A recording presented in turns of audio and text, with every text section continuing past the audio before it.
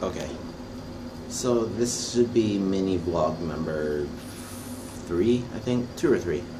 I think 3. Okay, so mini vlog number 3. So last time I uploaded a video about me trying to fix my washing machine and having a terrible time of it. Well, I actually kept trying to the point that I broke this thing, which is attached to the sink.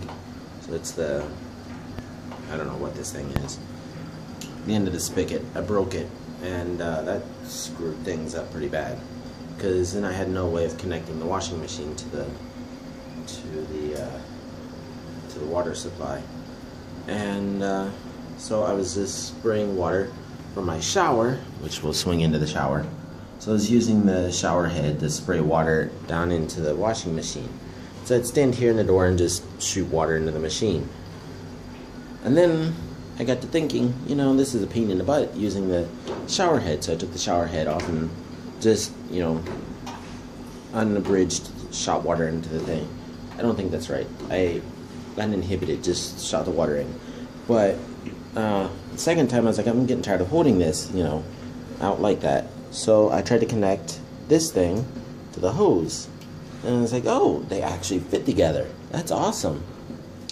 So, because the hose in the bathroom is broken, it sprays water out of this area, and I bought a new one to go with my new head, to go with my new shower head here. Came with a new hose and all that.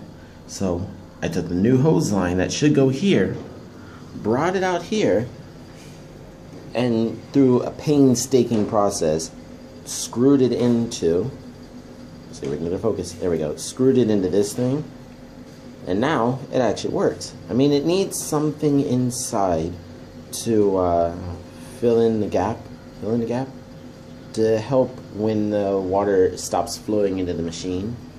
So when the water stops flowing, it'll turn autofocus off.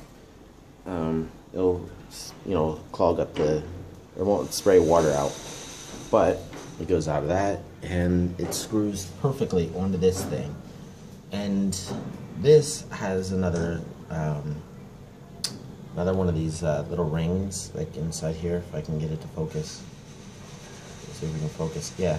So the shower head has this little ring in here that helps to do like a washer. It's like a rubber washer. There we go. But it just keeps water from coming out. So it creates a water seal. So this side doesn't leak anymore, but this still leaks. Even though it has one of those stoppers in it, it still leaks. But it's not leaking that bad. It's just a little bit of water. Only when it's a trickling sink. So it's not so bad. But that means I now have my washing machine hooked up properly. The only thing I gotta do now is figure out how to get this more easily plugged into the outlet, which is inside the house. So I'm thinking something to do with this. Focus.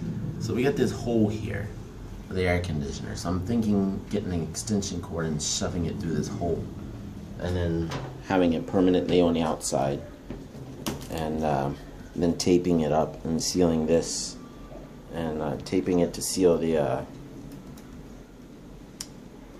socket. Tape up the socket port and keep everything under wraps to keep water out of it just in case.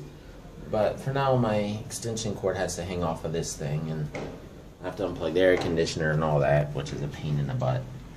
I wish everything had a standard socket like they do in the US instead of these stupid 3-prong Y-shaped stupid things like this one has.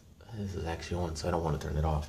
But yeah, so I have to unplug this to be able to plug in my washing machine. But I'm going to figure out how to stuff something through this hole to go into the outside. That way I no longer have to leave the balcony door open. But that means I need to have a 2-way outlet. One for the washing machine and one for the air conditioner. That's going to be a pain in the butt to figure out. But anyway, so that's, let's turn this this way. Yeah, stand here. So that's how I fixed my washing machine. And this is D in China for my mini vlog number 2, I forget. So this is mini vlog something. So have a good day.